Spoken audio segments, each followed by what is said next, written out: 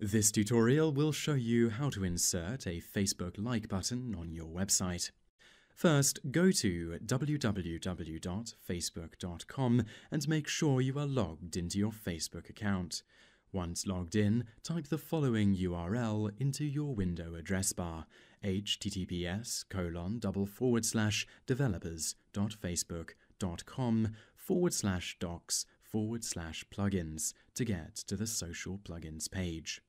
Click on the Like button link, which is the first plugin shown.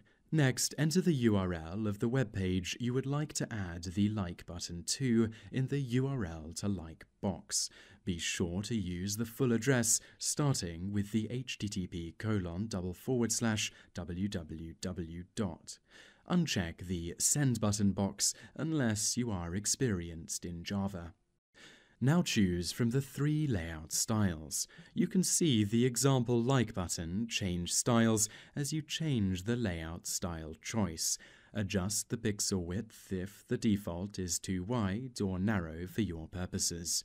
Choose whether or not to show profile pictures of people who like your page below the button by checking or unchecking Show Faces.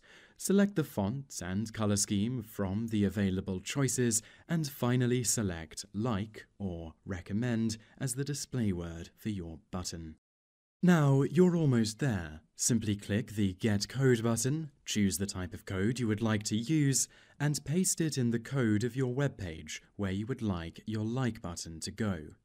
If you choose HTML5 or XFBML, there are 2 and 3, respectively, sets of code that you will need to paste into your page.